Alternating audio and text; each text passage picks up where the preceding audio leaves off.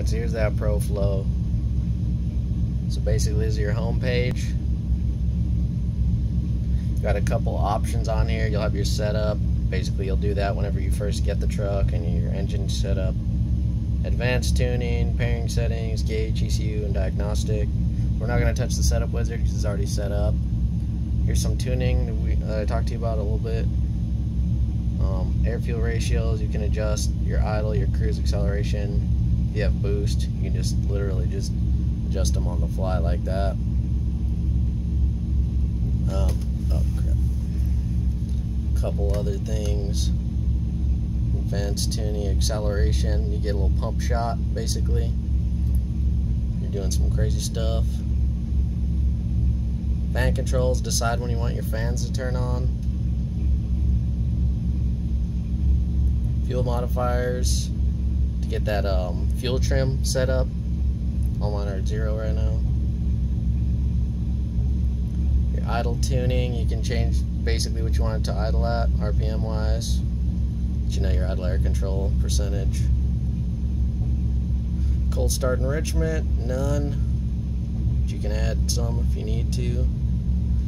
This you'll do has like the whole walkthrough on how they want you to do your base timing on this, but you don't got to do this after your initial startup. Crank fuel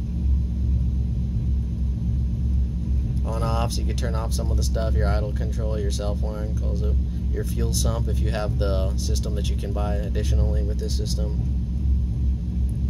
Your limiters, your rev limit, and then your boost cut. Prevent over boosting the engine. Don't have boost, so that's not a problem.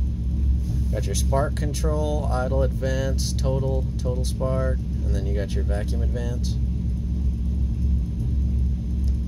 Your self-learn settings, you can just decide how fast you want it to learn and all that stuff. I don't really mess with this, I've just left it on fast. You got a couple options. I usually roll around with this one over here to the side for me. You know, all my gauges work, but I still like having this one up. But you could also run this display right here. You could also run this one right here, which just has a bunch of gauges, and then you can like change the basically what you have. But pretty much everything you see here you can find on this display, so that's why I like this one. And as far as other stuff, there's a diagnostic mode, which really doesn't do a whole lot. It kind of tells you if all your injectors are plugged in and firing. And then there is,